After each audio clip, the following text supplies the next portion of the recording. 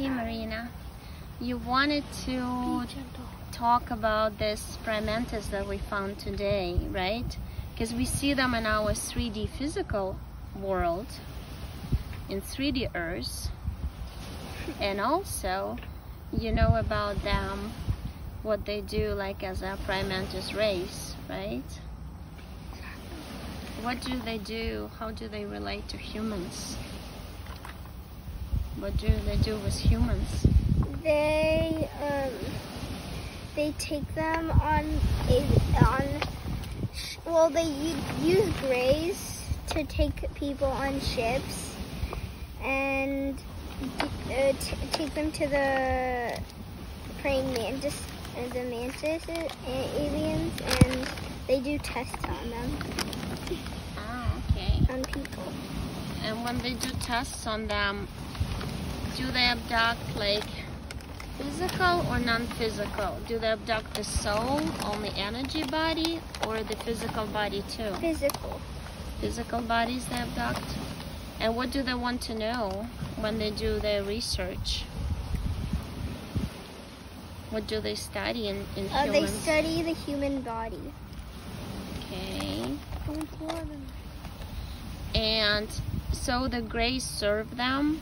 They send Greys to abduct people when they're asleep. Yeah. And then they put them back.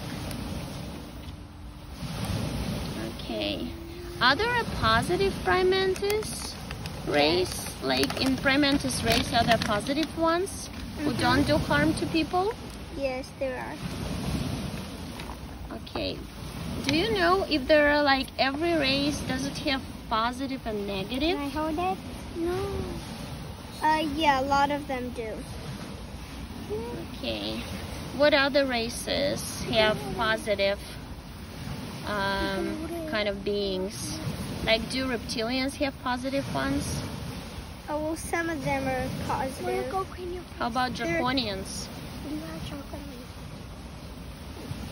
What? How about draconians? Draconians, yes, draconians can be nice. Can be nice. And reptilians can be nice too. Yes, there's some nice reptilians. Do they differ in their color? Like, is there certain how do you know which one is positive, which one is negative?